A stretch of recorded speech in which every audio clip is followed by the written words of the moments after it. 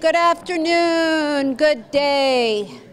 For those of you that don't know me, my name is Georgianne Diniaco, and I am honored to be with you this afternoon. I am grateful that it's pouring down rain out there because you are maybe more present in a different way today than dreaming about being outside on a gorgeous day. So I am grateful for that.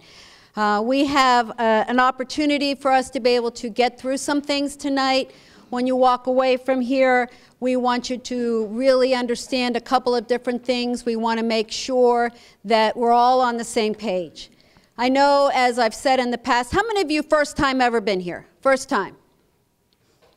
Welcome to the Dublin family. Welcome to the opportunity to continue to make an impact on our young people. We appreciate your presence. How many of you have been here for 5 years? 10?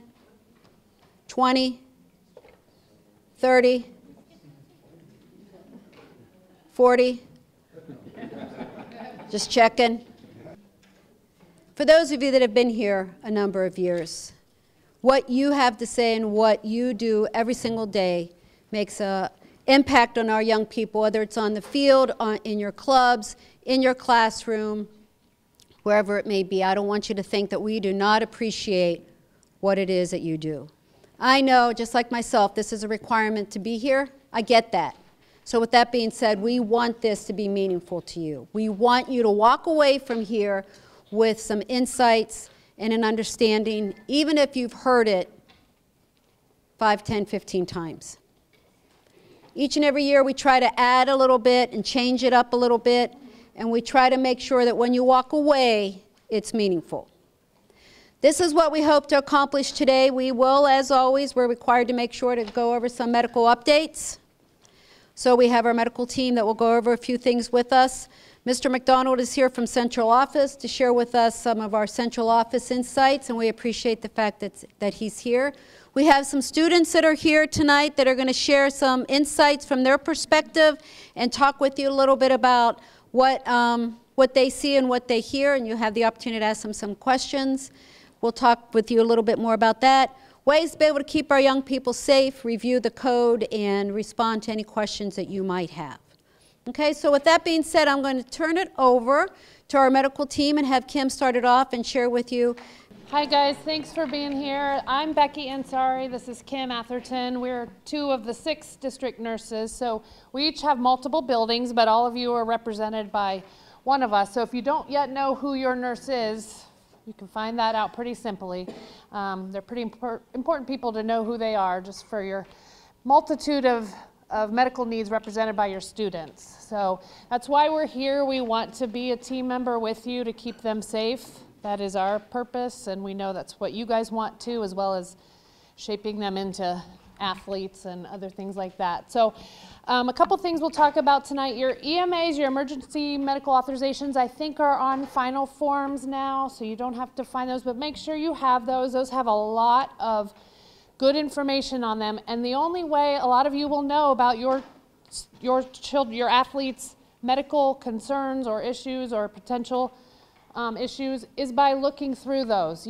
Knowledge is power. You really need to know what you could face during a season so that you can be prepared for those things. And then if you find something that you are concerned about, don't want to go straight to your athlete or parents, come and talk to one of us, because we have these students too, so we know about their concerns also.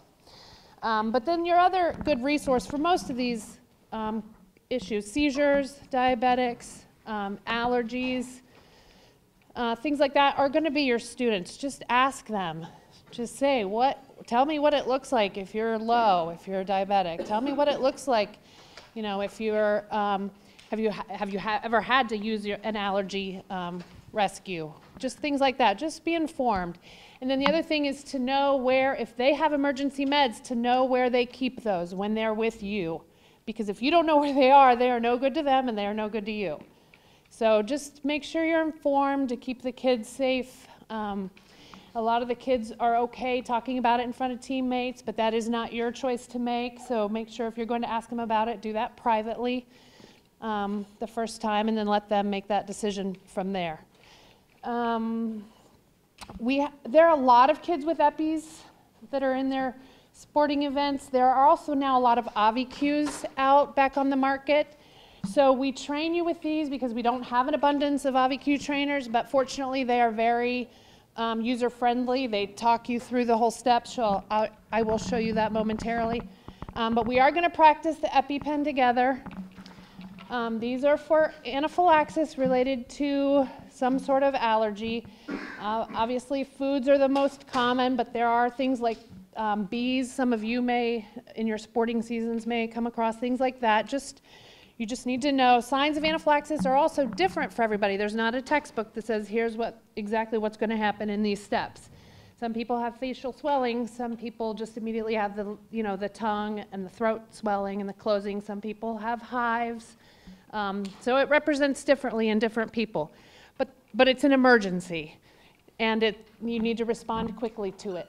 For all emergency meds, if you are giving them, you are asking somebody else to call 911. Every emergency med goes with a 911 call because most of them will require additional emergency meds once these act fast, but they wear off fast too. Okay, so if you're giving it, you're assigning somebody to call 911, you are staying with your child, your student, your athlete until emergency responders arrive. Okay? So we'll go over these together. We'll practice together. You can practice on yourself or your neighbor's chest or whatever. I'm just kidding. Okay, so these are held like a dagger with the blue to the sky. Do not put your thumb on either end. In the heat of the moment, giving it to yourself, again, doesn't do you any good and doesn't do the child that needs it any good. So keeping your thumb off of both ends will at least prevent that. You'll take, the blue goes up, you'll pop that off. You will feel the thigh. You don't have to stab the thigh, but you do put it through clothes, not through anything, wallets, cell phones, any of that. Make sure the thigh is clear.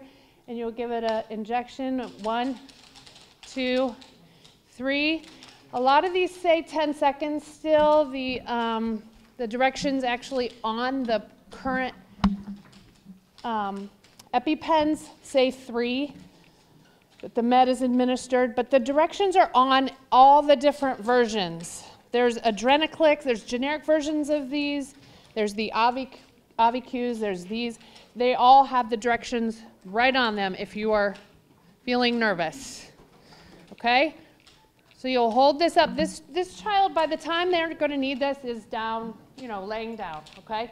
So you'll be down with them. You'll feel the thigh. The blue to the sky. Oh yeah, sorry. To practice again, give it that squeeze. If you don't have your arm you got yours? Okay. Yeah, takes 2. To put that in, put that blue top in, and we'll practice it one more time while Kim walks around. Just want you to feel comfortable with these. So you'll hold it like a dagger. You'll take the blue off. You'll feel the thigh first, and then give it a nice, make sure it pops. Okay, so again, these act really quickly for a child in or a person in anaphylaxis, but they typically will need another one, in 5 to 7 minutes. These come in 2-packs. We ask for 2-packs. We don't ask for them to split up one at home and one at school, or one at sports and one at school. So you'll typically have the whole pack of 2. They may need another one before the squad arrives, depending on where you are. So if you see signs and symptoms returning, you can give the second one. Okay? The AviQ is similar, but it talks to you. So you will just pull it apart. This trainer contains no needle or drug. The real one won't say that. Okay? And then if you are ready to use, pull off red safety to inject. Place black end against outer thigh. Then press firmly and hold in place for 5 seconds. 5, 4, okay? 3. So it talks you through it. It is very, very user-friendly, well designed. Okay, so there are a lot of those. Just know what your children have. For training purposes, replace the red safety okay. guard and gray You are. We have a question in regards to the outdoor. I'm sorry, there's no questions. They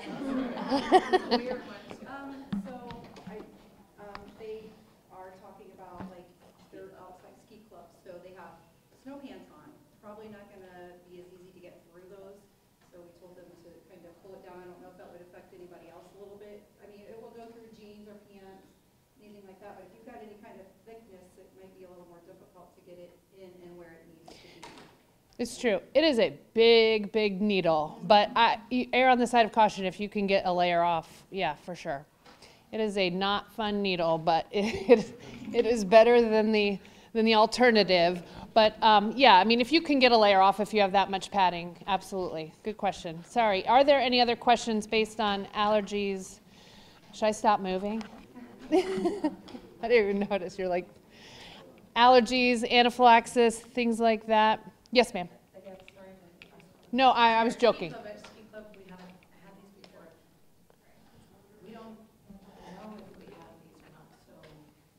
No, you need to know. So that's what I'm saying is you need to know your kit. You should have emergency medical forms for all. Oh, okay. Yeah. Great. Great. That's possible. Because if they're self-carrying, then they self-carry. But their medical forms should still say that. Final forms is very exhaustive. They ask a lot of questions. Filled it out for my own child. So it's possible that you have not had life-threatening allergies that our kids are carried. And if you do have someone who self-carries, it's really important that you make sure you know where they're keeping that when they come. Like, my first year here in Dublin, I had a kid nowhere on medical forms did it say anything, but she had a peanut allergy. And she took a handful of stuff and shoved it in her mouth that all the kids were eating, and then she like realized, took off running and spit it out, and my immediate went, do you have a peanut allergy? Just, you know, and she was like, yeah. I'm like, oh my gosh, where's your EpiPen? Why isn't it on the EMA? Because like I had no idea. So I was in a really bad situation, had something happened to her, and I didn't have that available to me at the time. You know, her parents were there, thank goodness, who had another EpiPen, but it happens very quickly. Some people it's, you know, seconds, some people it's, you know, a couple minutes. But with that being said, just because they're a self-carry doesn't mean that you don't make sure you know where they're keeping that at all times. So you don't want to count on something that may not be there. Yeah, like I said, yes, if you know your child has an emergency medicine, you need to know where it is when they are with you. Because it doesn't do anybody any good if you don't know where it is and they need it. Because they won't be able to help themselves. So if you have diabetics, some of them will have a gel or something if they go low, a gel. Some of them will have a injectable glucose, probably not very many of them on the athletic fields, but most of them will have like a gel or glucose tabs. You need to know where those are because especially in athletics, kids can drop very quickly. You may have some seizure meds. I don't know if you have any athletes with seizure meds, but you should know this. And we are so happy. If you find something on one of your forms that freaks you out, please come and find us. We would love to make you comfortable as you can be. Any other questions about that information? You need to know where your Narcans are. They're where your AEDs are, and you need to know where those are too. The closest one to wherever you are practicing or working out or your sport is, you need to make sure that's something you know. I think you have to put that on something somewhere, but these are with them. The Narcans are with the AEDs. A single dose is in the athletic wing AED side pockets. Again, a single dose of Narcan may or may not help somebody very much, but it might buy them the time until an emergency responder gets here. So these are the single dose dispensers that are in the AEDs. It's just a nasal spray. You'll see about them on here. So just make sure you're aware of where these are. God forbid if we would need to use them. So we're going to show the video. I want to make sure that the back row, if you can hear it or not hear it when we turn it on, just let us know. This is the Narcan video. Narcan nasal spray is not a substitute for emergency medical care. As with any drug, you need to be aware of important safety information concerning its use. Please see indications and important safety information at the end of this video. Also, please see accompanying full prescribing information in the use of this product. Narcan nasal spray is an emergency treatment for a known or suspected opioid overdose. The appropriate use of Narcan nasal spray can help you save a life. Narcan nasal spray is not a substitute for emergency medical care. As with any drug, you need to be aware of important safety information concerning its use. If you encounter someone who is unresponsive and you suspect an overdose, first shake their shoulders and shout their name. Kevin. Ask if he or she is okay. Hey, can you hear me? Check for signs of an overdose, unresponsive to touch or voice. Breathing is slow, uneven, or has stopped. Snoring, gasping, or gurgling sounds. Fingernails or lips are blue or purple. Administer Narcan nasal spray as quickly as possible if someone is unresponsive and an opioid overdose is suspected, even when in doubt, because prolonged respiratory depression may result in damage to the central nervous system or even death. Lay the person on their back to receive a dose of Narcan nasal spray. Remove Narcan nasal spray from the box. Peel back the tab with the circle to open it. Remove and review the printed quick start guide inside the package. Hold the Narcan nasal spray with your thumb on the bottom of the plunger and your first and middle fingers on either side of the nozzle. Do not press the plunger to test or prime the device. If you do, you will waste all or part of the dose of medication. Tilt the person's head back and provide support under the neck with your hand. Gently insert the tip of the nozzle into one nostril until your fingers on either side of the nozzle are against the person's nose. Press the plunger firmly to give the full dose of Narcan nasal spray. Remove the device from the nostril after giving the dose. After you have given this medication, seek emergency help right away. Narcan nasal spray is not a substitute for emergency medical care. I'm with somebody who stopped breathing. I think they've had an overdose.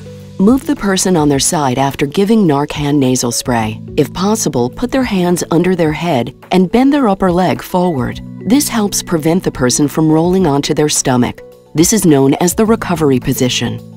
Continue to watch the person closely. If they do not wake up or respond to your voice or touch, or if they do not seem to be breathing normally within 2 to 3 minutes, use a new Narcan nasal spray to give an additional dose in the other nostril.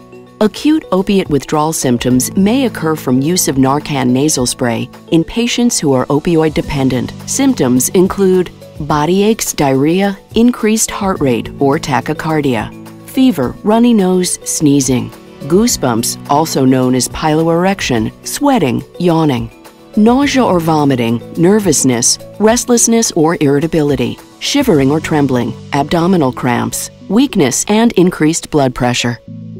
When the emergency is over, put the Narcan nasal spray back in its box and throw it away in a place that is away from the reach of children. In addition to watching this video, please read the quick start guide that comes with Narcan nasal spray before using it. Talk to a healthcare professional if you have any questions about how to administer Narcan nasal spray. Please read the indications and important safety information that follows.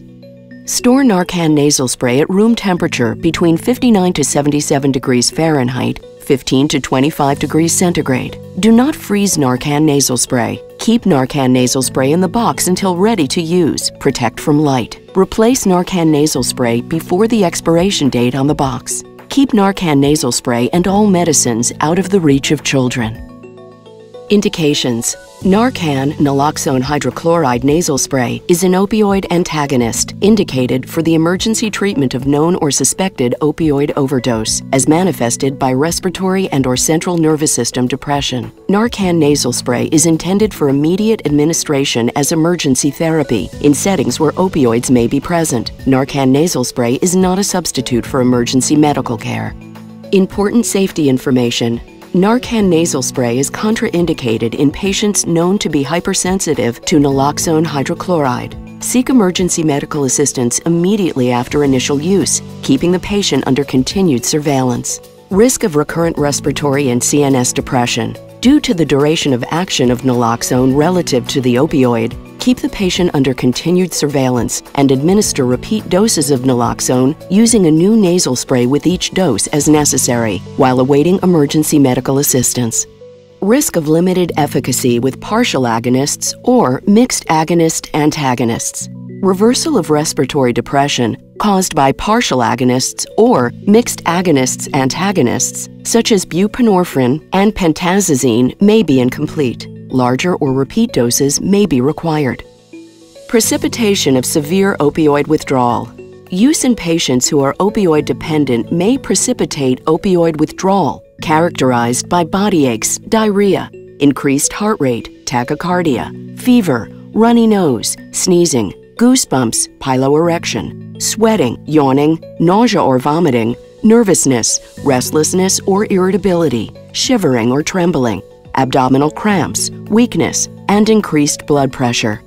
In neonates, opioid withdrawal may be life-threatening if not recognized and properly treated, and may be characterized by convulsions, excessive crying, and hyperactive reflexes. Monitor for the development of opioid withdrawal. Risk of cardiovascular, CV, effects.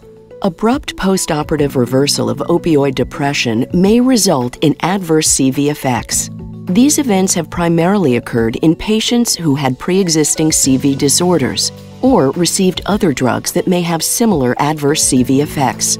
Monitor these patients closely in an appropriate healthcare setting after use of naloxone hydrochloride.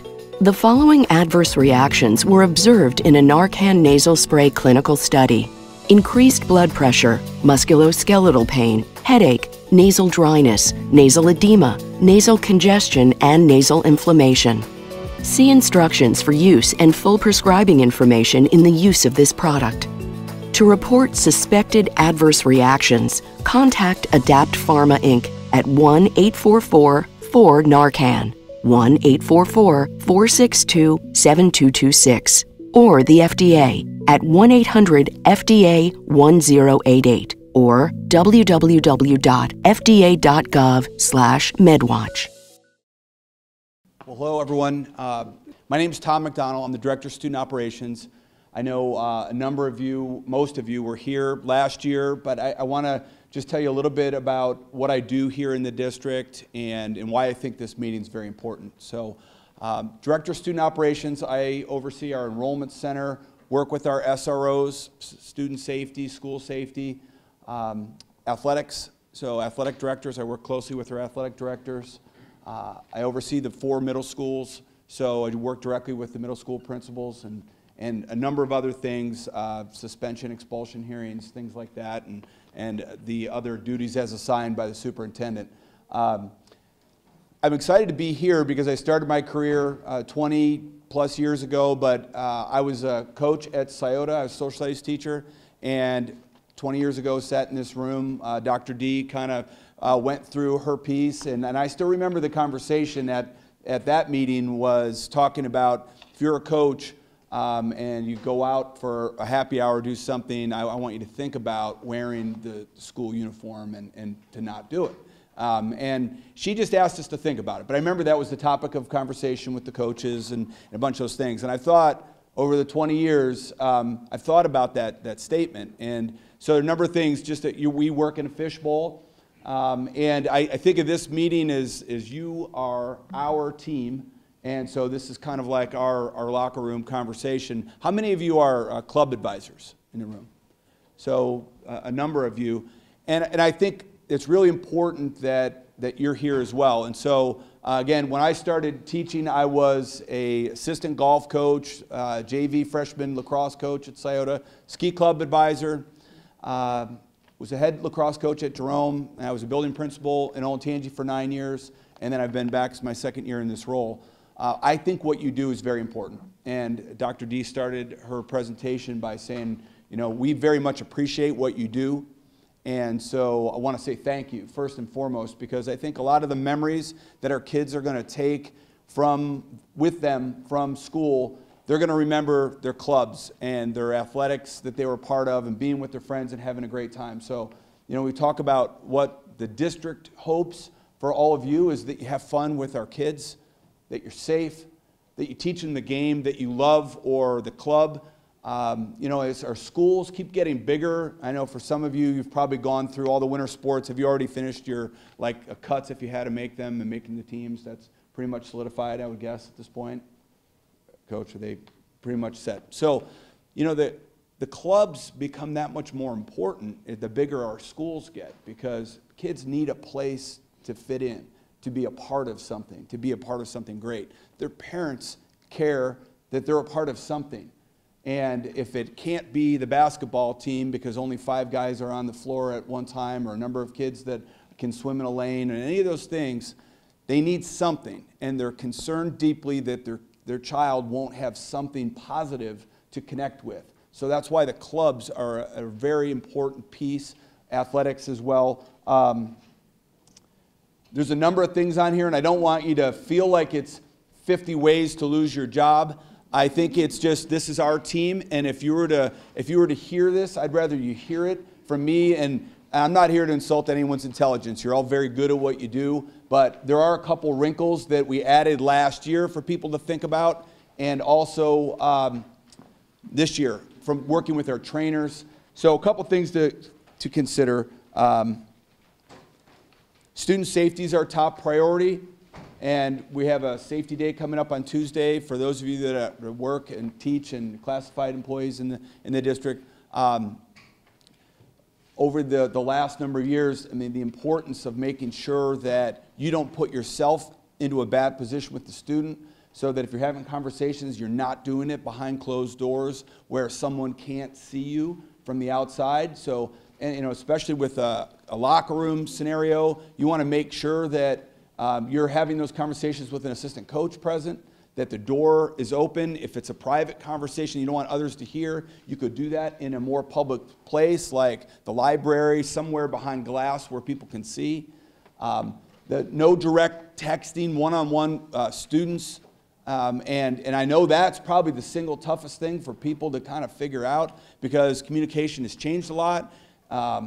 But you need to find a way to use an app, or a number of coaches have found ways to do that. Having other coaches also on the string, but you don't want to get yourself into a position where someone can say that the coach, you know, sent me inappropriate pictures. Kids, once they have your cell phone number, there are a lot of things that they're smart enough to know how to do electronically. So I think, and also for yourself, I think you need, the biggest thing, you need to take care of yourself during this season. You can't take care of the kids if you don't take care of yourself. So someone having 24/7 access to you, I don't think is healthy for you personally. So something just to consider, and obviously if you already have some of those things in place, you just need to figure out a way to communicate with students that's not just direct one-on-one texting. Same thing goes for just giving kids a ride home. I mean, it used to be that when you saw somebody walking home, you could give them a ride home, you know, in the pouring rain, give them a ride. I would never put yourself in that position, because you then, the onus would be on you to defend that you didn't do something inappropriate if an accusation was made. So again, just taking care of yourself and thinking about those things. Don't touch the money. And I would, you know, if you have to collect the pay to participate and turn that into the AD secretary, that's one thing. That's part of, you know, what we're doing. But fundraising money, I would have your boosters touch all that. I would not touch the money, because that sometimes gets people into trouble. You have to, you know, explain there's money that there's missing, or we didn't have a great system for accounting for it. If we're doing anytime we're collecting money within the district, there's a form to fill out through the treasurer's office. I don't have it in front of me, but they need 2 weeks advance notice, so the building administrative principal signs off on it, sent over to the treasurer's office. So anytime we collect money, we need to let the treasurer's office know that we're doing that, but I wouldn't touch it personally. If it's a fundraiser, kids are selling gift cards, have them turn that money into the boosters. Let the boosters handle booster money. Your job is to create a great program for the students, and the boosters are to support you with that vision. I think having a strong partnership with the boosters. Sometimes also boosters, when they don't get, they make fundraising seem like it's mandatory for the kids, and sometimes they'll want to have you let the kids know that if they don't participate, they can't play. But participation in the fundraising piece can't be something that you hold against a student for playing time. Sometimes that people get, you know, caught up in that. Also, like turning in, pick like a uniform that maybe the boosters paid for, and if they don't turn it in, then they'll want to keep students out of activities. You can't do that. So I would just think about the money. It's booster money, and you can help them in terms of how you support the students, athletes, but you don't want to touch the money. Again, you know, I wouldn't, do not, you know, drink alcohol on a team event. And I know it sounds kind of funny, and again, I'm not trying to insult your intelligence, but if you went out for dinner and your team's on a team trip and you're at Disney, and the boosters say, hey, we'll watch the kids tonight, you guys can go out for dinner, and a couple well-intentioned coaches go out and they have a glass of wine, you come back and somebody has mentioned that, and you end up losing your job. So I think, you know, making sure, and sometimes I think through clubs, it becomes more common practice potentially, like in an overnight, people are in the lobby and some of those things. You want to make sure that you separate yourself from any of that, because your job is to supervise the students, and you can't ever abdicate yourself of that responsibility when you're on a team trip as the club advisor or the coach. Watch what you post on social media, because the kids and their parents will look through anything that you have. So make sure that it's secure, or anything that you put out there. Sometimes you hear that there's, well, it's my own personal beliefs. Well, if it's something that is going to create controversy within your program or doesn't paint you in a positive light, they will use that, parents will use that, and you will end up having to defend that. So just think about what you put on your social media accounts and with your assistant coaches.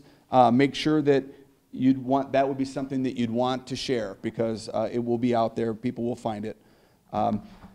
Be careful what you share with your students, you know, about yourself personally and what you do with your free time, because they're kids and parents will tell you that they don't want all of the adult things on their kids' shoulders. And so sometimes that gets, especially younger coaches, into trouble talking about what they, you know, did on the weekend, and they're in pretty close age to some of the older kids in the high school, and that ends up getting people into a jam. Social emotional wellness, something that we're talking a lot about in the district, and every one of you will get a copy of this book through your athletic director. So we're purchasing them for all of our teachers, classified staff, and any of you that don't work in the district outside of coaching. I will purchase this for you through the athletic directors. So talking about student safety and student wellness, our duty is to help students understand, you know, appropriate language. So you get into, when you hear and see any type of bullying, harassment, intimidation, inappropriate language, you have to address it, because if you don't, students will think that you condone it. So you have an opportunity through the athletic code. The drug and alcohol piece, you play a huge role in sending a positive message. And kids will say a lot of things in front of their coaches, but make sure that when you have those teachable moments that you take them. I think you also have a great influence in terms of like homecoming, prom, and some of those things, saying, hey, I'm gonna stop by and just see you guys. You don't have to be the principal carrying the weight of the dance, but I've seen a lot of coaches over the years that drop by for the first half hour and they see their student athletes. It's a great way to see them, but it also sends the message that coach is there, and it is paying attention to those things. So you are a great role model. And I think at the end, protecting a positive culture within your program. And again, we're very proud of the work that you do for our district. We want to say thank you. Take care of yourself, because you're taking care of our students. And if you ever have any questions, I'd be happy to help. I work closely with the ADs, so I think that's a good, logical place to funnel up any questions, concerns, but I'd be happy to help you as well, and I appreciate all that you do. Thank you. Thank you so much. We're going to shift gears a little bit, but continue. Mr. McDonald, we appreciate your time and your message. One of the things, this summer, I was coming to school to work with some young kids. I was driving down Emerald Parkway. Students already know this. And magical things happen to me on Emerald Parkway. I don't know what it is, but something always happens. And this summer day, I was coming down Emerald Parkway, and the story, I was listening to NPR, and they were talking about this particular mama duck and the 70 ducklings that were behind it. And although the story has grown and changed and moved on, and whatever the case might be, when I first heard the story this summer, I thought, wow, this is what's happening with the young people that I'm working with, this is what's happening with a lot of you.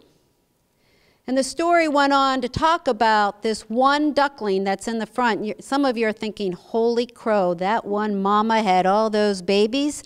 No, that's not the case. But that one mama took in her own ducklings and a lot of others. And she led the way to show and teach and gather all those that didn't have someone to guide them. And when I was talking with the young kids this summer, and while I share this story with you, it's a long story, but you don't want to hear the whole thing. But one of the things that makes an impact on who you are today and with the young people that I'm fortunate enough to work with is you lead the way for our young people. We have no control over who they go home to, although sometimes we wish we did. We have no control over the messages that they go home to. But sometimes one of the greatest things that each and every one of us do, and if you look real close, you can even see the mama carrying a couple on her back. We throw them on our back. We say, come on, let's go, and you lead the way. And for that reason, I'm grateful for the young people that do that. I'm grateful for each and every one of you.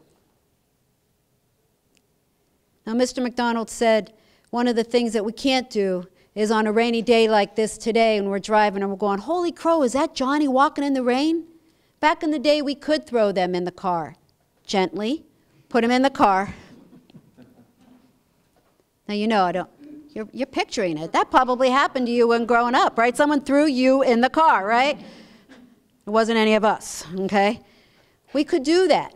Now we have to find different ways to be able to make sure we keep our young people connected, carrying them on our back with the expectations and the boundaries that each and every one of us are expected to do. And regardless of what those messages are, regardless of that they get when they go home, regardless, we are responsible to set those boundaries and expectations with the young people we work with in our clubs and on our sports teams. I've invited two young people to share with you tonight their insights, their expectations, their dreams, and whatever it is that they want to share with you in a few minutes' time. I'm fortunate enough to work along with actually Kathy Litzinger, who's here today.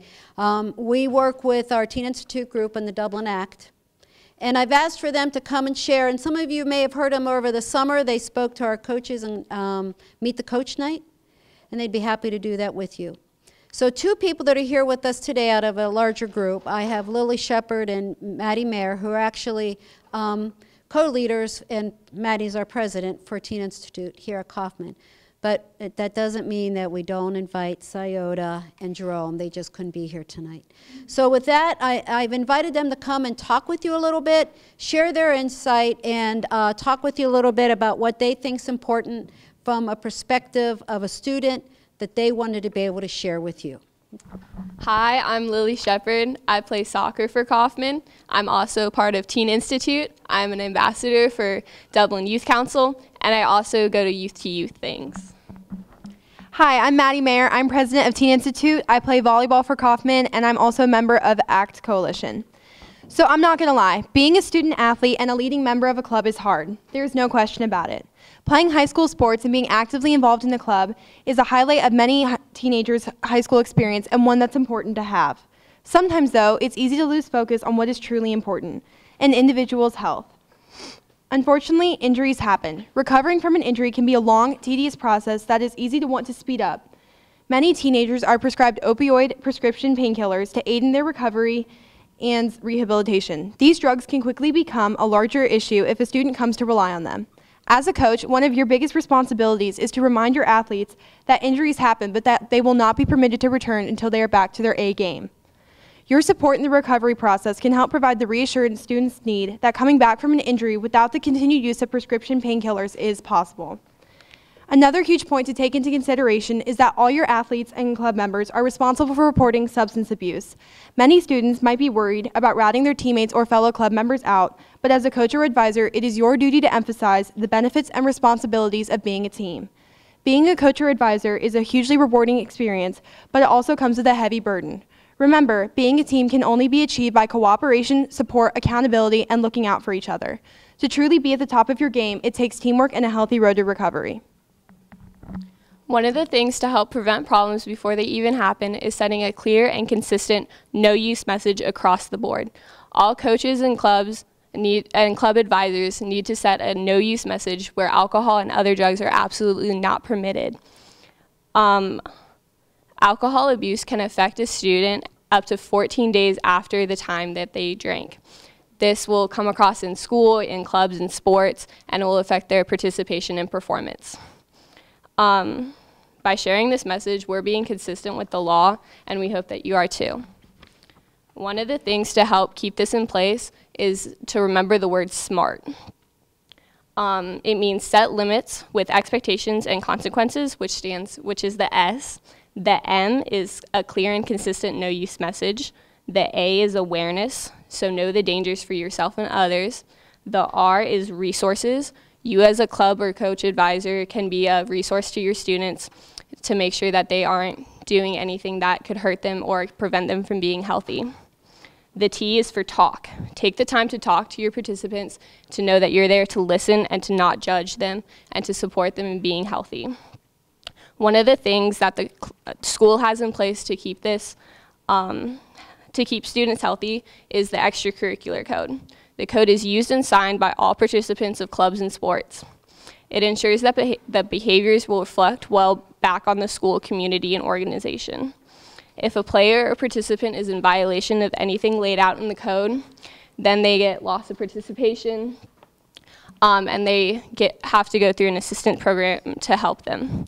This is in place to keep your players healthy and to keep their performance at A game.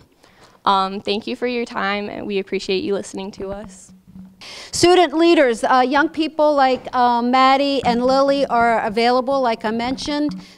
This fall, they already did a number of Meet the Coach nights, and they are scheduling them here for the winter. For those of you that might be doing some spring sports, they are invited to be a part of it. They have a little 8 to 10 minute presentation, and they'd be happy to do that. So just so you know. Also, they are available to be a part of a number of other leadership programs. We're really fortunate to be able to have these young people that can go out, represent each and every one of us in a really positive way, and certainly support your young people and continue to make some of those positive choices. So we feel very grateful to be able to have them. So, a couple of things. Lily talked a lot about the code in a really short amount of time. It's been interesting. The last time I did this, I actually changed this entire presentation based on some things that had happened. I know they're all supposed to be the same. First round of this presentation happened in May. Then we did 2 in August and this one, and we'll do 1 more in February.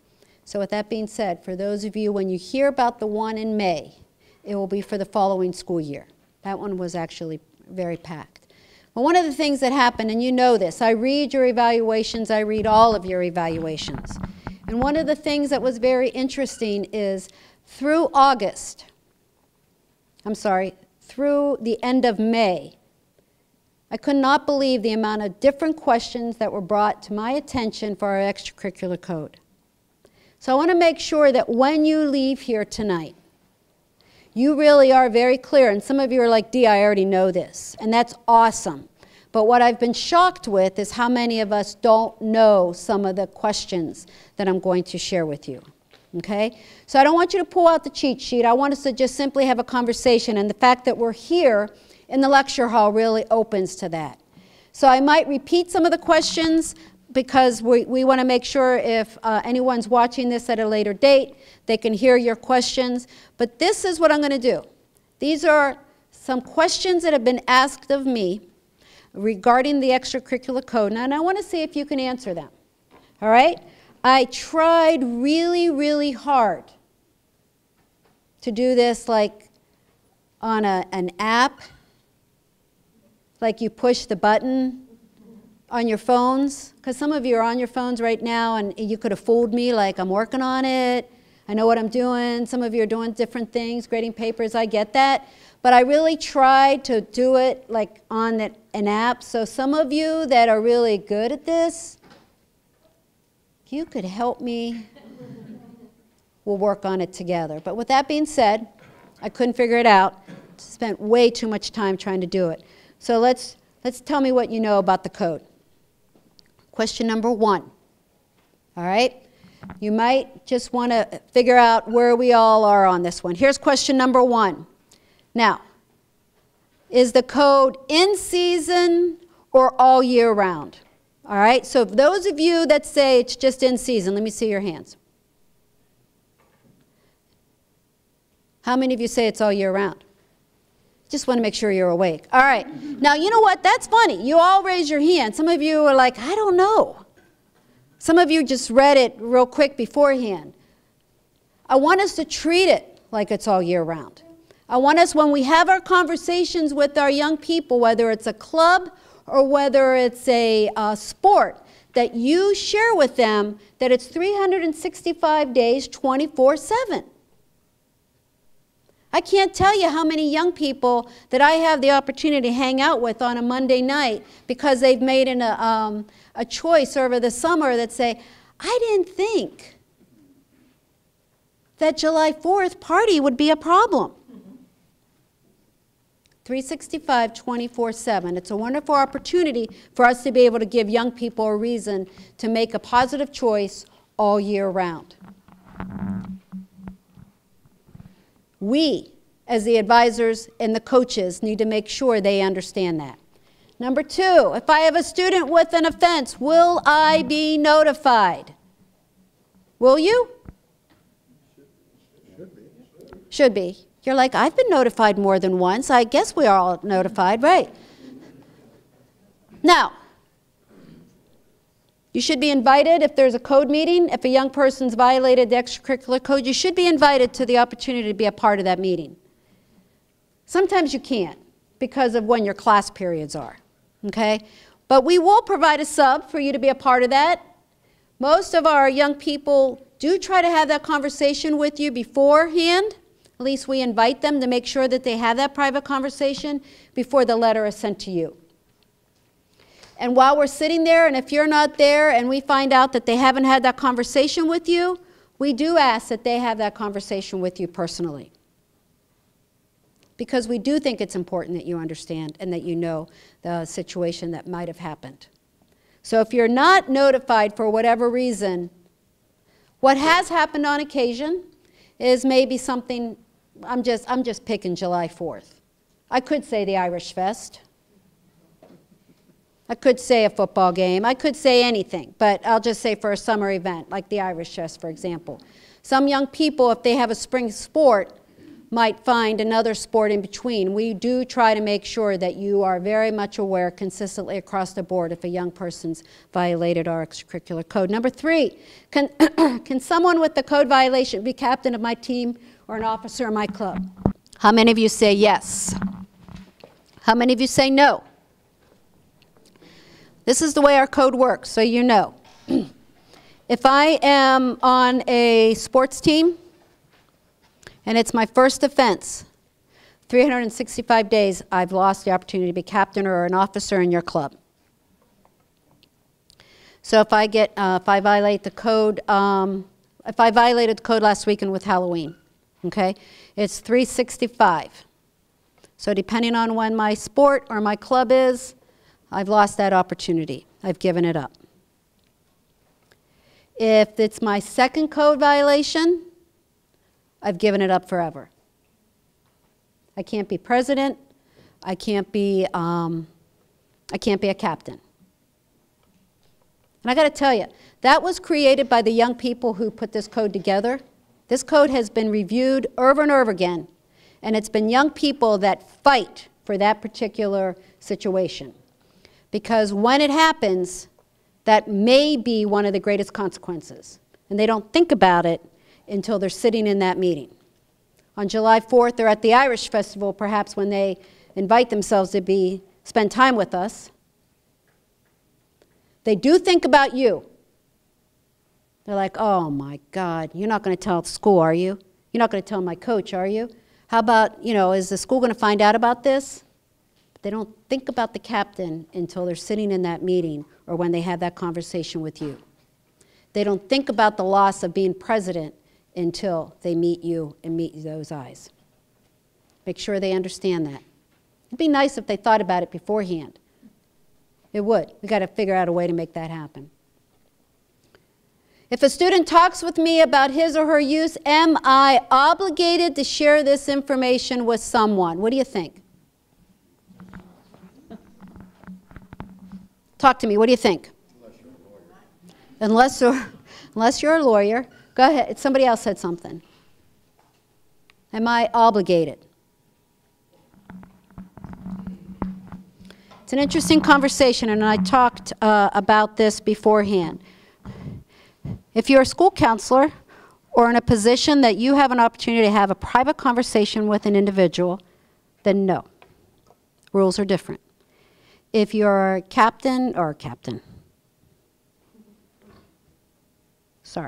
if you're a coach or a club advisor and someone has a conversation with you and talks with you about it, that's one of the reasons why we have the code. If they haven't had a prior situation, we use that as a voluntary referral and provide them the opportunity, the education, and the support that they need to be able to move forward. Does that make sense? Without judgment. There isn't any room for judgment from any of us. Keep that in mind. Number 5, we kind of talked about this. What if my student is involved in a violation over the summer? Will this interfere with my sport or club? Please tell me the answer to that. Would it? Yes. Thank you. Okay. How, if at all, are parents involved in the code? Someone tell me. They have to sign. Now, that doesn't mean they can't drink if they're over 21. You know that, right? Just checking. Okay. All right. How else are our parents involved? Somebody, talk to me. Providing the alcohol? Now, our hope is that our parents do not provide the alcohol. But if they do, it does happen, unfortunately. But the majority do not. Right.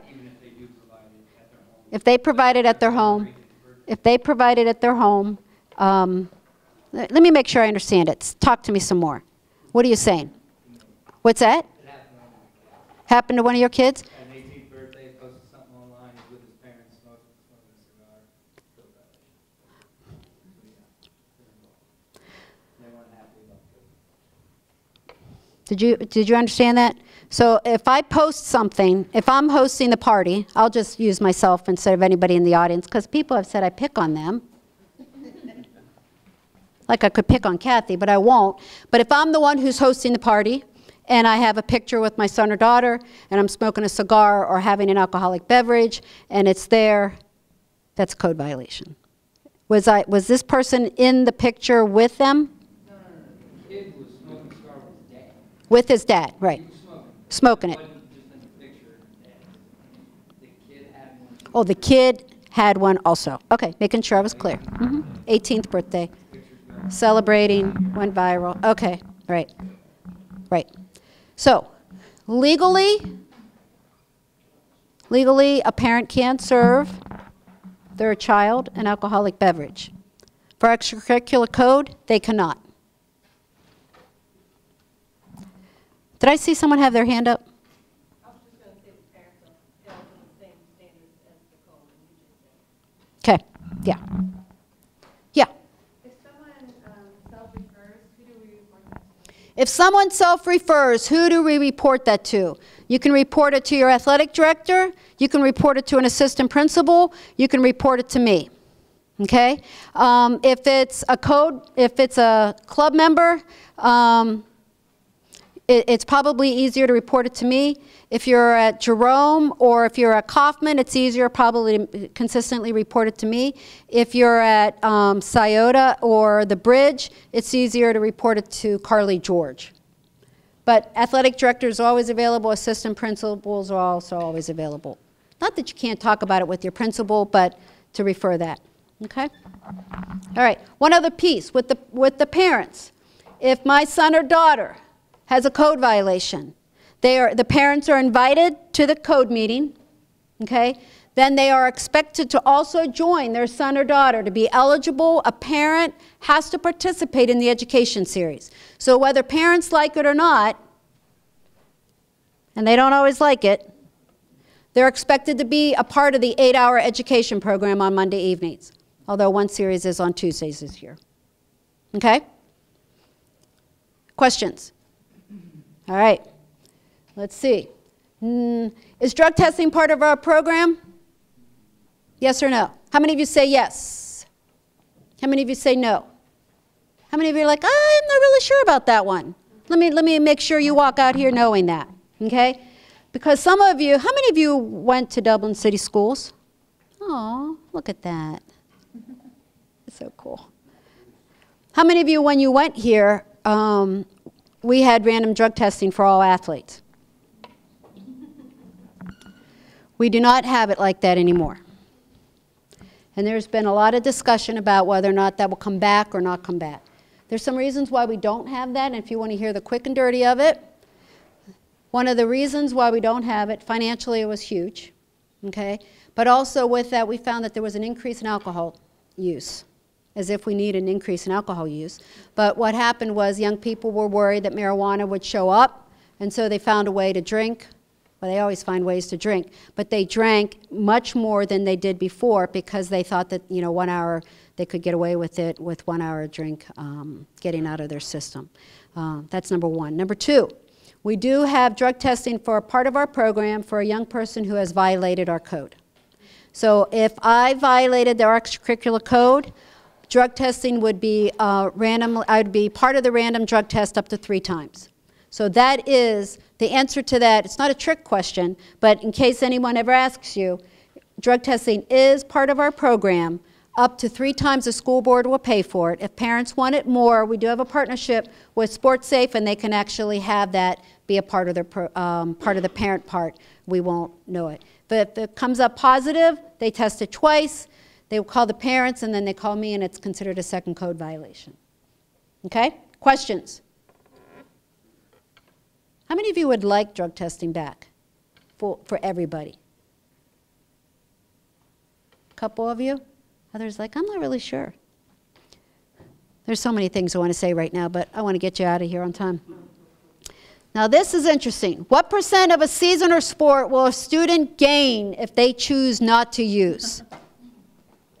Anybody? See, I like you sitting in the front row. What percent? 100%. It was just checking. All right. But you know what? That's the way we can frame it for our young people. A lot of times they feel like they don't get any benefits from making these good choices. They do. We constantly talk about this being an honor and a privilege to be a part of our sports teams and a part of our clubs. Allow them to realize by making the positive choices, they get to continue to participate. Now, we also hear about the young people who choose to use and still don't get caught. It's a constant work in progress, isn't it? It is. It's a challenge. I know it's a challenge for me, and you are the front line, so you hear it way more than I do. And I hear a lot. Question, I don't know what number 1. Here we go. Most of you know this one. Most of you know this one. What % of a season or sport will a student lose if they choose to use? What about first defense? How much? 20. Look at that. You all know that because it affects you all so personal, doesn't it? When I'm your number 1 point guard, go ahead, picture it. Go ahead. You wouldn't be the center. Oh my gosh. You couldn't hear that. But you're so true. I just said today, he said I wouldn't be center. I wouldn't. And I wanted to be the starting point guard at any college that would have taken me, but that didn't happen. All right. But you know that because that affects you, and it affects what's happening on the court, on the field, in the pool, in your clubs. That's the first thing that comes out of our mouth. Are you ready to miss 20%? Not you. I mean, you felt like I was picking on you, didn't you? No, I'm not. Okay? What about second percent? What is it? 50%. 50%. We talk about that. When we have our meetings and we sit around and we talk about this with our Meet the Coach night, that's what we talk about. If you make this choice, you're going to be sitting out 20%. If you've already sat out, it's going to be 50. And then what do we say about the third offense? You're done. 3 strikes and you're done. But what happens if you don't have any? You get 100% on that field, 100% in that water, 100% sitting there, having that opportunity. We talk about that one all the. How about self-referral? How much time do I lose if I make a voluntary or self-referral? We call it all kind of things. What's that? First self-referral. You only get one. Hi, I just wanted to let you know last weekend, yeah, well, the weekend before too, and one more time. Yeah, one more time. How many more do I get? One time can you voluntarily referral. And if you do voluntarily referral, the first time, without the police involved, you have the opportunity to participate in the education series, and you also have the opportunity to participate in the drug testing program. But you also have the opportunity to hopefully learn and grow. Now, we've had young people who have tried to call or text you right away when they've been involved in a situation with the police. Hey, coach, just wanted you to know I decided to voluntarily refer myself. First question out of your mouth needs to be, were the police involved? Because the truth is, we get the report. We do. We get the list. So we have to be consistent and let them know that if the police were involved, it's considered a first offense. If they've had a first offense, they've lost the opportunity to voluntarily refer. It becomes an automatic second offense. And this is important, you guys. If I voluntarily referred or self-referred myself, the second offense, the second time I get caught, is what? It's 50%. It's considered a second violation. So we really want to wrap those kids around and make sure that they understand it's an honor and a privilege. Now, with this being said, I want you to understand that Dublin Schools has invested a ton of energy and time and recently hired another person to be able to help navigate this journey. Carly George has recently been hired. Her position is to work with higher level, more challenging young people with the Tier 4. So if I have a young person who I'm even worried about being involved in a second offense, we're going to do everything we possibly can to be able to help navigate him or her in a way to be able to have a much healthier journey. If you're worried about someone, let's not wait until they get caught with a situation. Let's do what we can beforehand. Let's put things in place to be able to support him or her to be able to navigate the rest of the way through high school and hopefully then through college or through whatever their journey may take them after high school. If a student refuses to participate in the student assistance program, can they participate in my sport or club? How many of you say yes? How many of you say no? You guys can't see, but in the back row, they're all waiting to see what you guys say. All waiting. They see you raise it. They know you're like straight A students right here in the front. I've never been accused of that. Never been accused. Me neither, just like I wanted to be the point guard. All right. Student assistance program, if I refuse, Halloween weekend, if I got caught, that means I'm not eligible for 1 calendar year.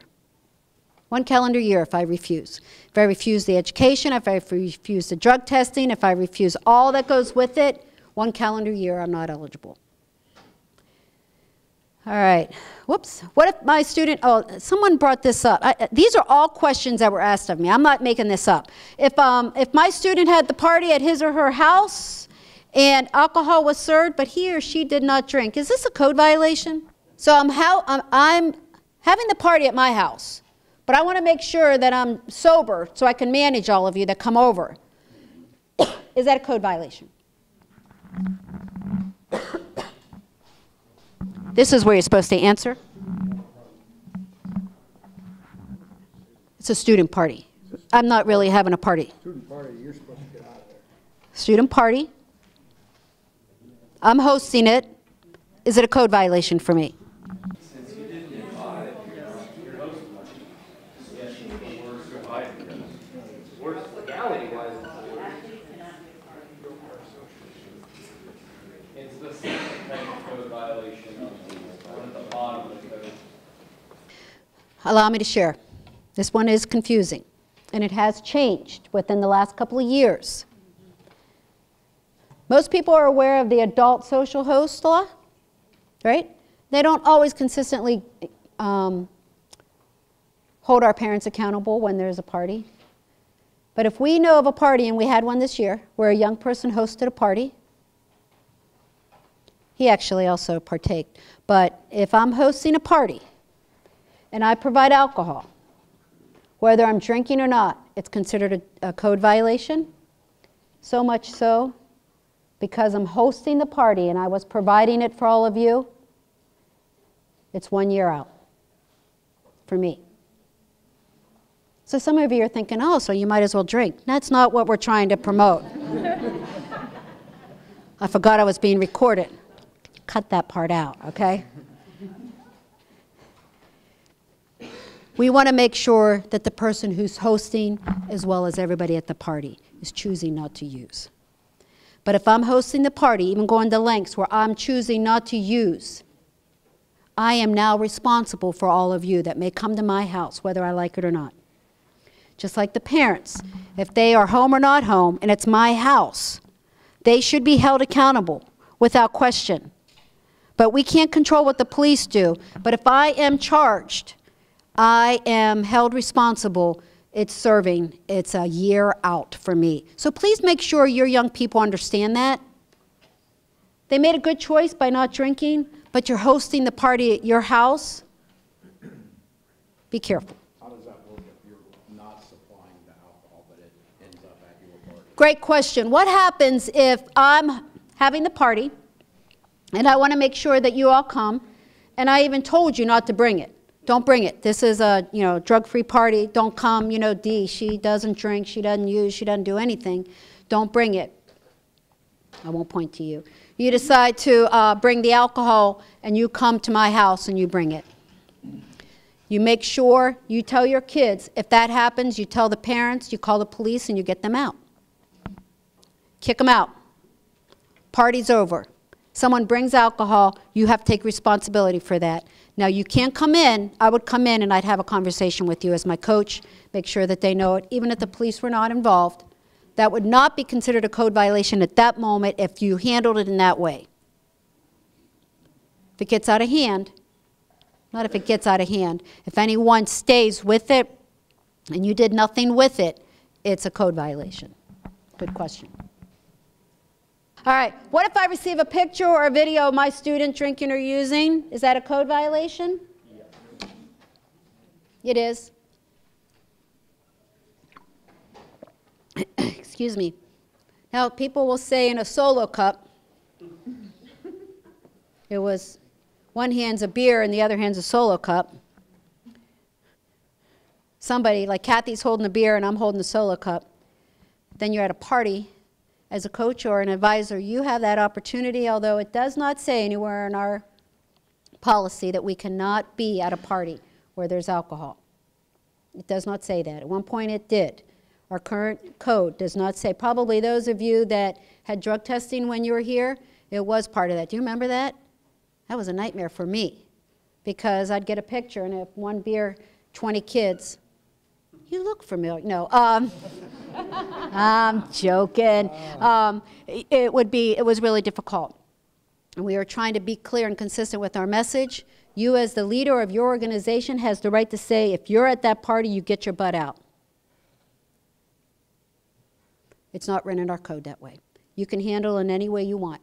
But if there is a picture and I'm holding a beer, if I'm smoking a cigar, if I'm drinking or using the Juul, if something smoky looking like is coming out of my mouth, we have to address it as a code violation.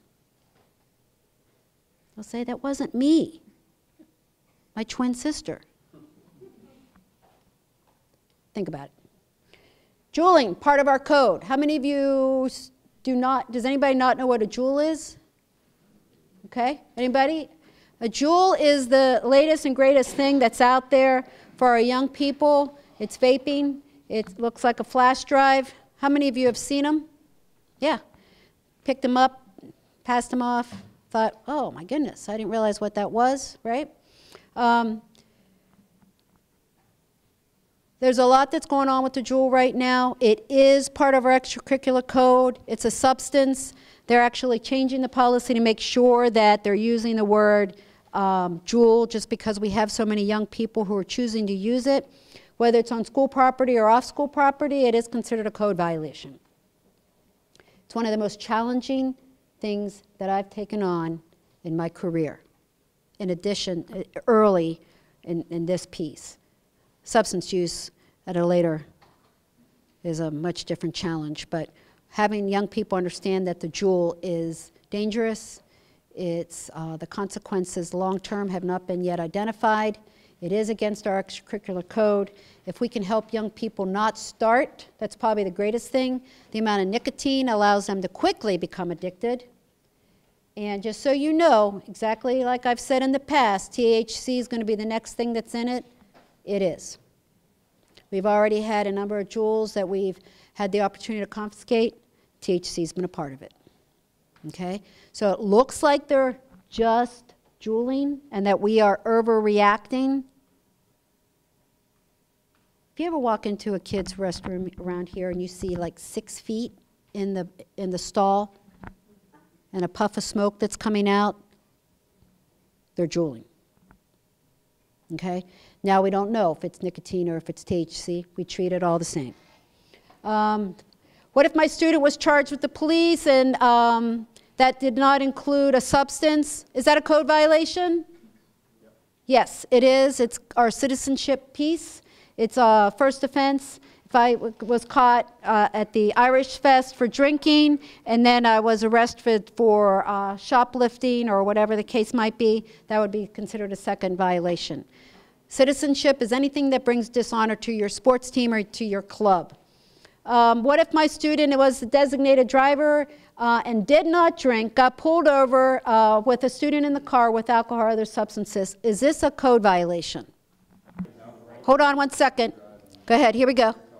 Let's listen. Wait, we have someone right here that wants to make a comment.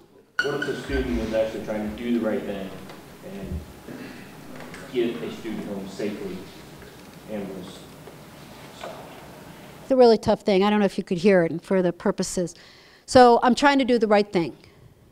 My friends call me. I'll get you. My friends call me, and they say, you know, I've been drinking. Will you come and get me?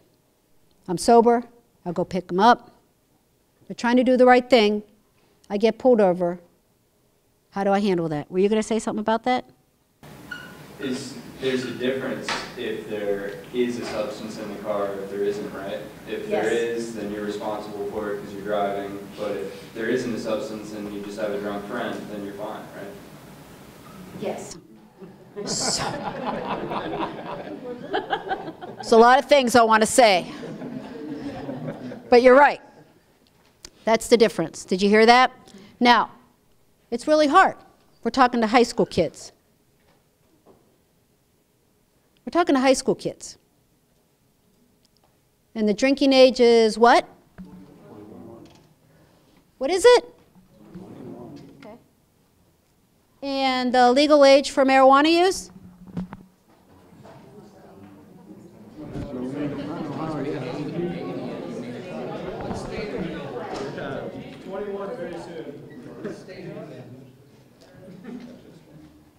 And the crowd goes wild, trying to figure that out.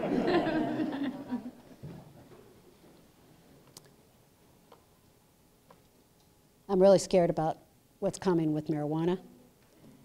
But it is a substance that is already here. Regardless of what they tell me, it's natural, it's an herb, it's something safe, you really are overreacting, Dee. You've heard me say that before. When they say it's natural, it's, you know, it's a plant. I just tell them to go roll in some poison ivy over there and you tell me. It's natural. It's a plant. God gave it to us. Go roll in it. Oh, no, no, don't roll, because that means something separate.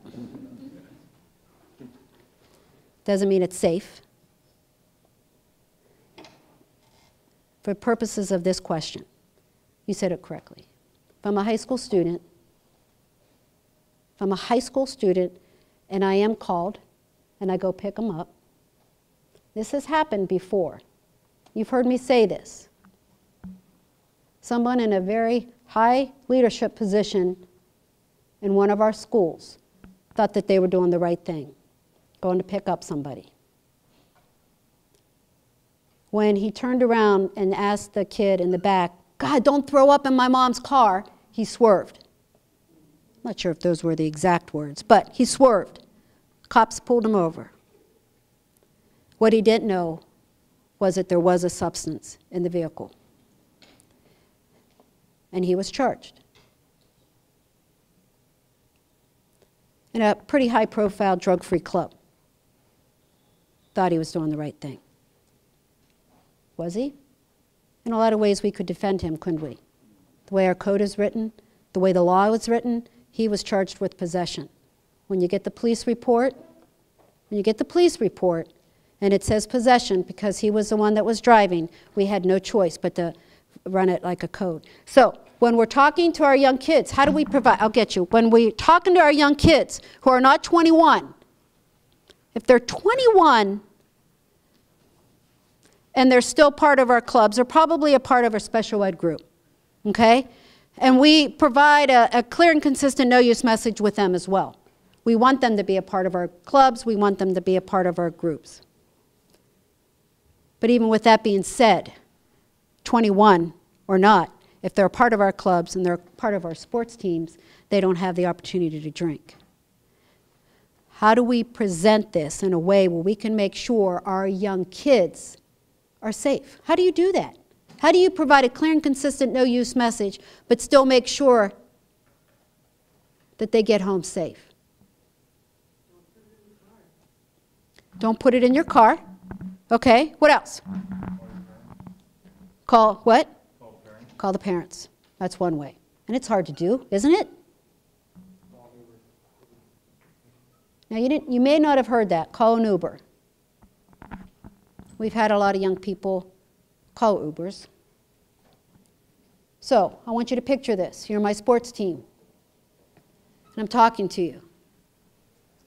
And I just got done talking to you about how important it is to make positive choices and to be clean, and you get to participate 100% of the time.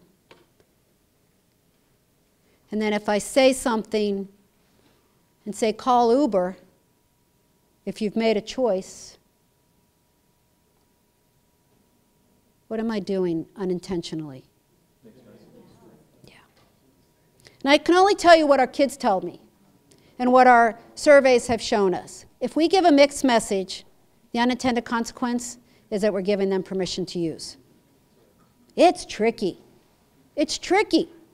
So what you said was absolutely accurate. What you said was absolutely accurate. One of the things that I'm telling you young people want us to do is to be very clear with the expectation, to be very clear with the boundaries. Alcohol, there's no room for alcohol. You're breaking the law, right? It's not only part of my team rules, my club rules, oh, it's against the law. And it's probably, hopefully, against your parents' expectations as well. We can't control that, but we can be very clear in what we say and how we say it to our young people. If you care about somebody and they call you in the middle of the night, take a parent with you. Let the parent drive, you go ahead and go with them. Oh, they're going to love that. But you know what? If we're really worried about the safety of our young people, then we have to encourage them to be able to do that. They don't have to call us the next day and say it's a code violation, but we do want them to get home. Does the same rule apply if they're driving their parent home?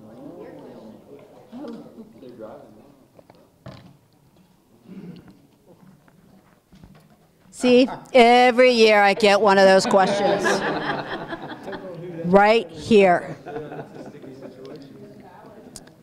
You know what? I can guess what the answer is to that, but I don't want to. If I'm driving my parents and I get pulled over,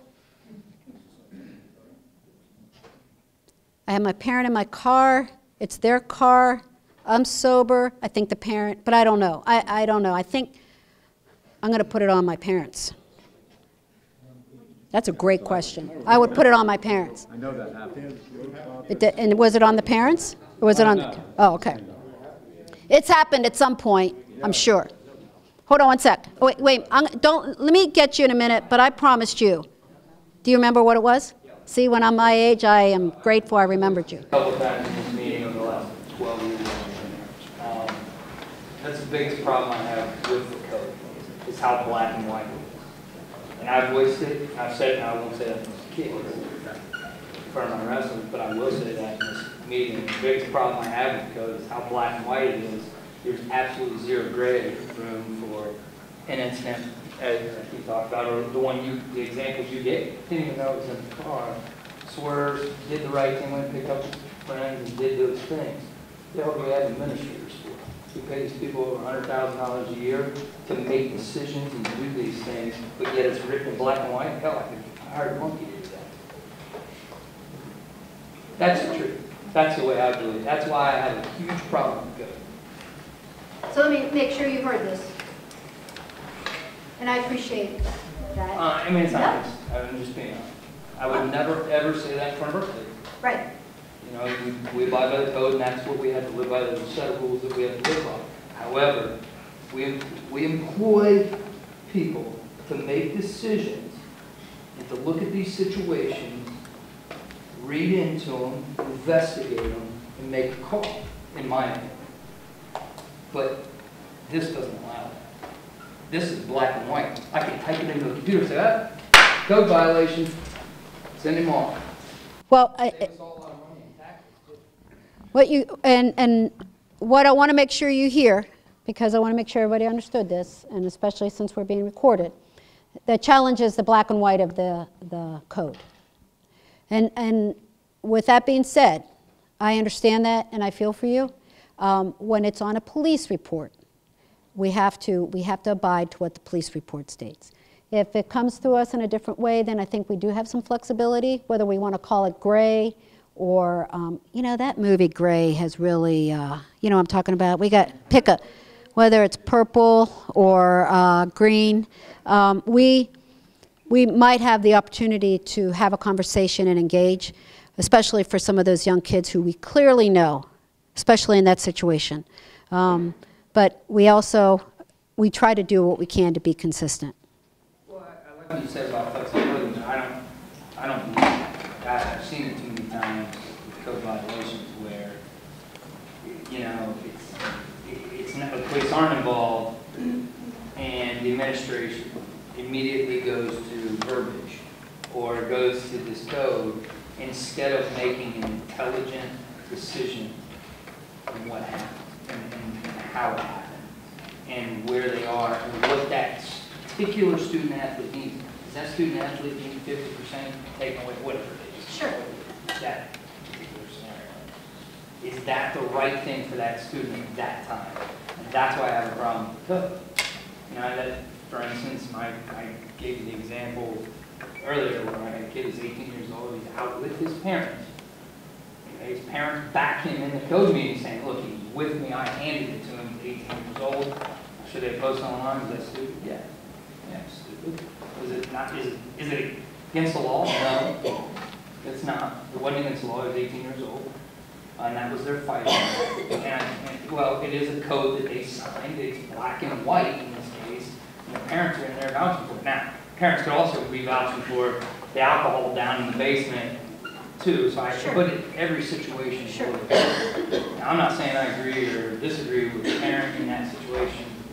for the alcohol, the point is, I think that administrators are hired to do a job, and they keep falling to this, instead of making an intelligent decision. And I don't think that's fair to the student athletes, parents, coaches, or I don't think it helps to help our kids moving on, because we haven't made an intelligent decision about them.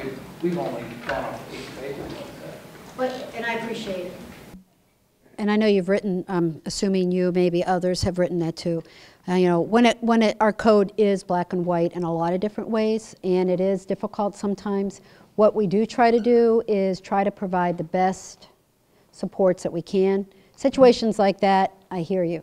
I hear you. And sometimes, like, your hands are tied, so are mine. And so I have to, I appreciate the efforts that a lot of our administrators try to do to be consistent so that no one comes back on us otherwise.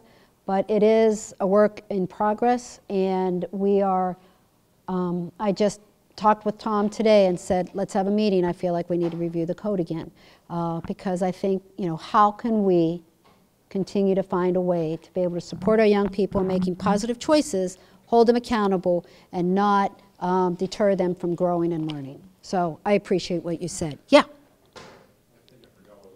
See, welcome. I'm so happy. Oh, okay. So to your point, where it says, you know, charged with the police defense. Yeah. And you said the guy was charged with possession, he or she. Yeah. Is that, so you have a police report, you make that decision. Are you not waiting for it to run through the court system before you make that decision? Or if the judge says, you know what, I dismiss this because maybe one of the other passengers actually. If it's dismissed, then it's dismissed. But we get the report pretty quickly. We do. Within a month, we get it. We will run it. And if it's dismissed, and there's a lot of, you know, it hasn't happened often. There have been times in my career that it may interfere with your sport or your club. Usually what typically will happen is the student will admit that there might have been additional situations, so we go with the opportunity to educate and move them forward. But if it's eliminated from the courts, then in my career, I can only think of maybe one time where it's been eliminated from the courts. And I've been here longer than some of you guys have been born. How sad is that? Look at you. Thank you. So the one question I did have, let's say Yeah. a student that came up and said, hey, you know, I got in a fight over the weekend. You know, and so he's kind of like self-referring, but I know this is codes is all about drugs and whatnot, but I'm talking about violence. So sure. There's no police report. Right. But let's say it's from another school and that makes it to that AD at your school. Does that fall in that kind of? Well, you know, I think that's a great question too. So if you couldn't hear it, I was in a fight with somebody else in another district. It got to my AD. That really, you know, when it's not on a police report, we do have a little bit more flexibility. Do we handle it as a volunteer referral? I think you address it. I don't think you have to refer, you know, you don't have to address it as a first offense, but you definitely want to address it, hold them accountable, and you have some flexibility. If they're on a police report, we don't have much flexibility. We really don't. That's a good question. All right. Let me keep going. Is that all right? If you think of something? All right. Let's see. Does my student still have the opportunity to earn a letter or an award if they have a violation? Yes, they do. They do. Only if they've completed all that are expected. If they've completed the education series, if they sat out their 20%, if they participated in the education, drug testing, etc., yes, they do. Some coaches will hold on to the letter until they've completed the education series. Got it? All right. Is prescription pills part of the code? What if my student, if you guys don't know the answer to this, I'm going to be a little concerned, shared his or her prescription pills with another student? Is that a code violation? Yes. I'm just telling you, someone asked me that. So, be very clear. None of us in this room, on our sports teams, or in our clubs, in this building, or anywhere can share our prescription pills with anyone. It's a felony. As a coach or club advisor, is it okay to share my old stories growing up? When back in the day. You guys are laughing and you're like, is that okay? I mean, I did that last week. Is it all right for me to share my stories? Drinking stories, no. Maybe Drinking. There's a good moral to it. If it's a moral story, like I did this, it was wrong, and I got in trouble, so don't do it. Do you mind if I build on that? So the point was, so what if I share my story and then tell them why? Because the outcome was really bad. Do I share the story then? I'm not going to let anybody answer that. I'm going to answer it for you, all right? Because there's a lot of conversation that can go on with it. If I'm a drug-free kid and I hear you share that story, I'm going to say, well, of course, dude, that was like, why? Yeah, that's why I don't do it, right? And if I'm a kid who's kind of on that fence and don't know, I might walk away thinking, well, you're the coolest coach I ever had, and you got caught, and there was a great outcome to that, or, you know, a bad outcome. I want to make sure I don't get in that trouble. I might think that. If I'm a kid who's already using, I'm going to say, you were so stupid that you put yourself in that position where you got caught. That's why we have to realize it's best not to share it. Now, some of you may have already. Don't beat yourself up. It's just like, do I tell my kids? There's a lot of things we don't tell our kids. Lots of things. Lots. But when it comes to alcohol and other drugs, we feel like we have to share that for some reason. We don't. Because what the kids say in that situation, even with the negative outcome that may have come with it, we're giving them permission to use. Because it's a mixed message. The no-use message is all based on the research.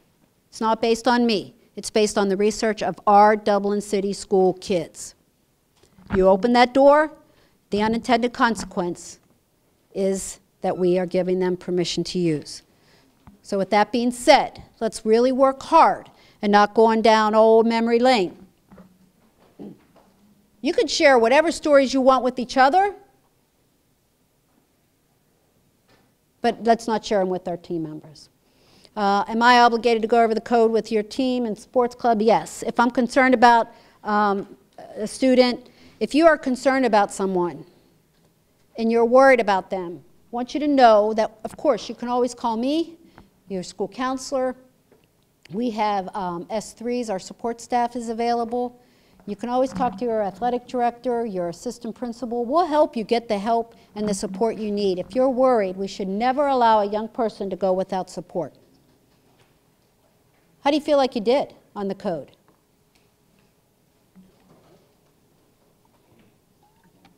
I wish I had that little app to see the results. It would have been helpful. If you have any questions, if you have any concerns, please make sure that you do this. So let's move forward. Let's try to get out of here. There's all kind of stuff that I had that I'm not going to do it. For us, what are the things that we know that we can do as we continue to move forward?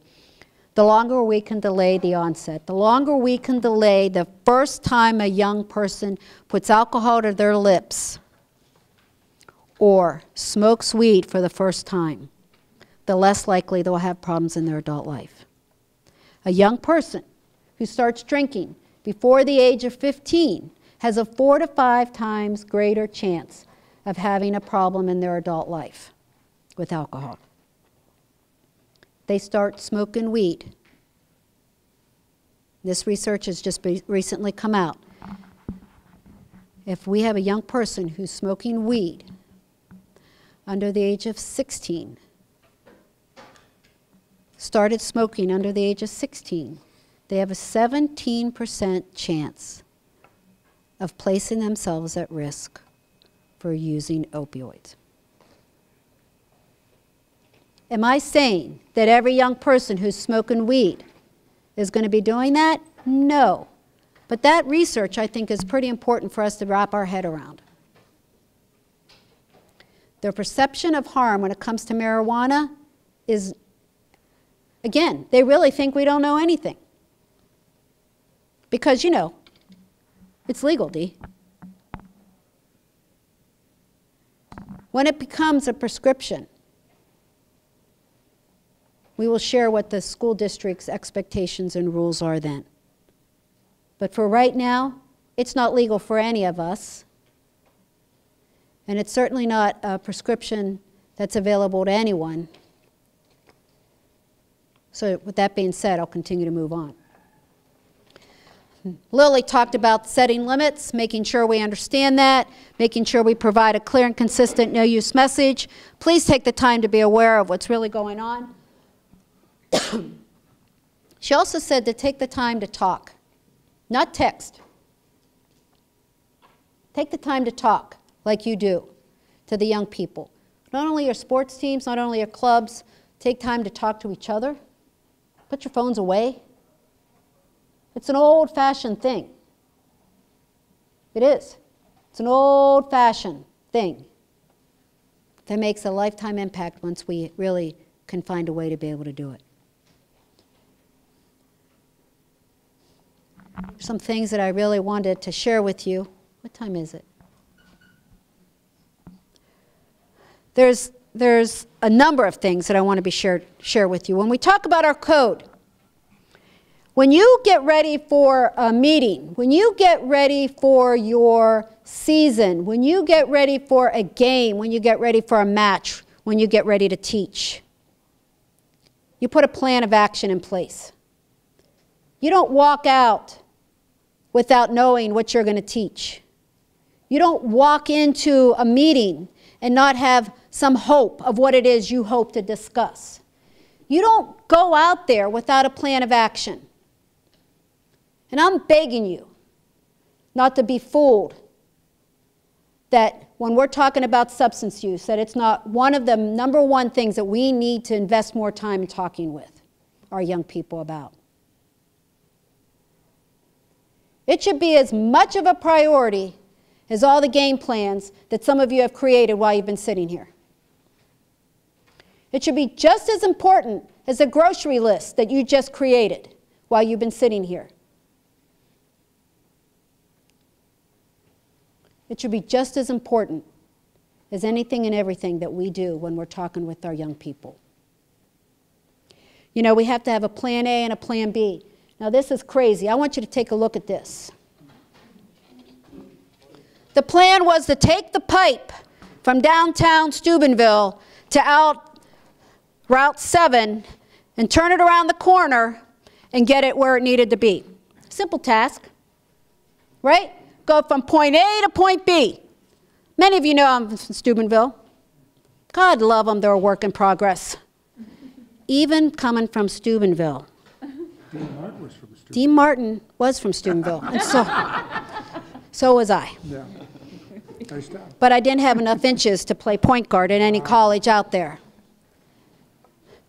Point A to point B. Lots of engineers talked about this easy process, just like it is an easy process for you to be able to share the code. They couldn't cut this corner. Shut down the town for a very long time. Poor Steubenville, they're a work in progress all the time. Don't be fooled. It's not as simple as it is. There's a poem. I'm just going to read a couple pieces of this poem to you. Why? Because when we're dealing with our young people, each and every one of us, when we get out of the car in the morning, if you work here at this building or any one of the buildings here in Dublin, when you get out of the car and you're fortunate enough to walk into our doors, and I do, I'm very blessed. I'm so blessed to be able to be a part of this family. But I got to tell you, regardless of what's going on out there, when I come here, it's really important that I'm present. And so for me, when I clip on my name tag, when I clip it on, I make sure that I'm present in a way that I can be very present for the young people. And there's some days, I gotta be honest with you, it might be 9 o'clock and I still haven't clipped it on yet because I'm not ready, because I might have some other stuff that's going on. Just like we fool our young people sometimes when we arrive and we have to put on our game day face, you know what I'm talking about? So are our young people. And I'm going to challenge you to think about this. And I read this poem, and I read this poem with one of our highest achieving athletes, that if we would see him engaged in the activity that he is most successful with, you wouldn't know what's really going on in his heart. You wouldn't know the challenge that that person has to go with. And when we read this together, and I'm just only going to read a few lines of it, I want you to hear it. And I want you to think about the young people that we work with and how fortunate we are, but I also want you to realize they come with their own baggage as well. And your club and your sports team may be the only safe place that they have. And when I talked with that young person said, if I didn't have this sport, I don't know where in the heck I would be. But let me read this to you really quickly. I have to wear glasses now. Don't be fooled by me. Don't be fooled by the mask I wear. For I wear a mask, and none of them are me. A mask that I'm afraid to take off, pretending is an art that's second nature to me. But don't be fooled. For God's sakes, don't be fooled. I give you the impression that I am secure and that all is sunny and unruffled with me, as well as in without. The confidence is my name, and coolness is my game, and that I need no one. Please, don't believe me. My surface may seem smooth, but my surface is my mask. Beneath me swells the real me in confusion, in fear, alone, and in pain. But I hide this. I don't want anybody to know it. I panic at the thought of my weakness, fears, and pain being exposed. That's why I frantically create a mask to hide behind. Some of you know who I'm talking about. Some of you are talking about you. I need help. Help that is followed by caring people just like you. It's the only thing that I can liberate me from myself, from my self-built prison walls, for barriers that I so patiently erect. So I play my game, my desperate game, with the mask of assurance without and the trembling child within. It goes on and on and on. Just like we wear our masks, so do our young people. Some of our most high-achieving young people wear that mask because they're scared. If you know them in any other way, except for the most achieving, successful person, we may feel different about them. And some of those young people may be successful in your clubs and in your sports teams, and then they may find other ways to be able to cope with what's really going on.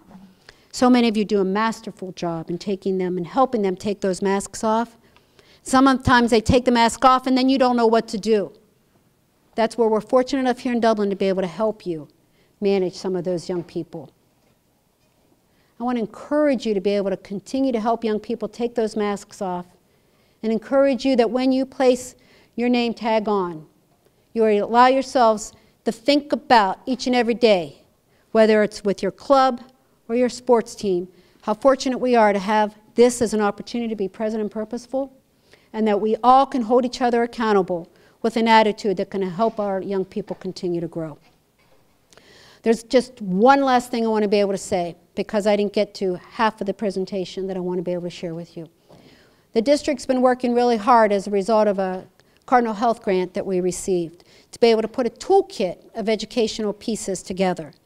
This toolkit is available to each and every one of us to have little snippets if we're talking to our sports teams, to our clubs, to our parents, whatever the case might be, where I can pull this little piece out to be able to help navigate this. And I'm just going to show you and let you know that we have this toolkit. It's available. We will be unveiling it soon. And you'll be able to share this and be able to have hardcore information easily available to you. It was originally started as a result, of course, of part of the opioid crisis.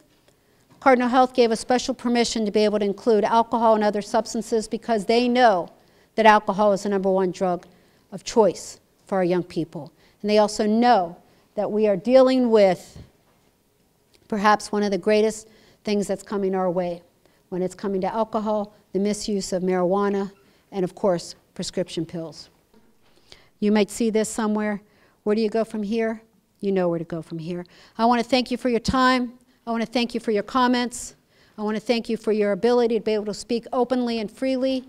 If you have ideas and you want to, when we continue to work on the extracurricular code, share them with me, write them in your evaluation. I pull those out, and I appreciate those comments. Thank you all so much.